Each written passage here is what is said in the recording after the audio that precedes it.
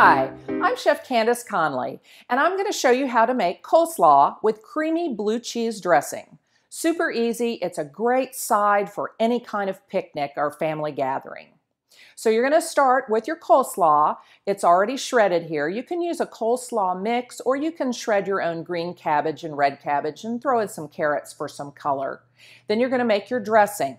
It's equal parts blue cheese that's crumbled, buttermilk, a couple of tablespoons of apple cider vinegar, and then a little bit of sugar to brighten it. You're going to whirl it in a little food processor because there's not very much of it. It doesn't take very much for this much coleslaw.